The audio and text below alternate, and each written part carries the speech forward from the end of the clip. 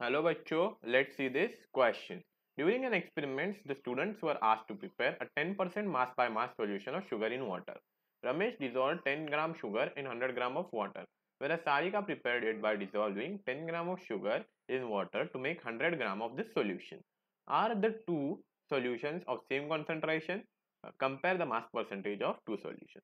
तो सबसे पहले जो हमारा फर्स्ट क्वेश्चन है वो बोल रहा है सेम कॉन्सेंट्रेशन है नहीं know our answer is no Sarika has higher mass percentage. How? We will discuss it further. Sarika has higher mass percentage. Okay.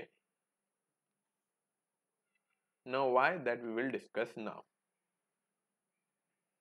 So what happens is if we talk about solution made by Ramesh.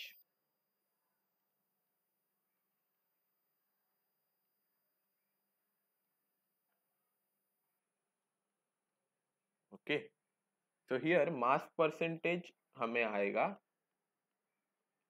Mass percentage अगर हम निकाले तो वो होगा mass of solute 10 gram upon mass of solution that is 10 gram of sugar plus 100 gram of water तो ये 10 plus 100 हो जाएगा कि मास ऑफ सोल्यूट कितना है हमारा 10 ग्राम शुगर और mass of solution 10 plus 100 into 100 तो ये आ जाएगा 10 अपॉन 110 इंटू 100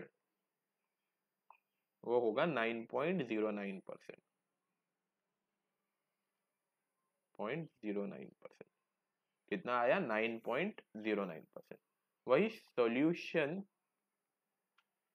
जो कि हमें रिक्वायर्ड नहीं था हमें चाहिए 10% made by Sarika. Okay here हमारा जो मास परसेंटेज है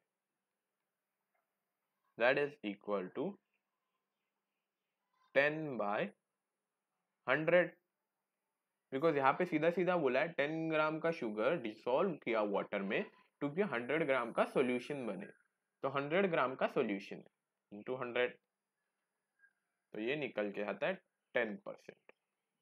तो अभी हमने देखा कि solution made by Sarika is more appropriate is the required one और उसका जो है वो मास परसेंटेज क्यों ज्यादा है बिकॉज रमेश का 9.09% है सारिका का 10%. So this is our final answer to the question. I hope you understood the question. Thank you so much.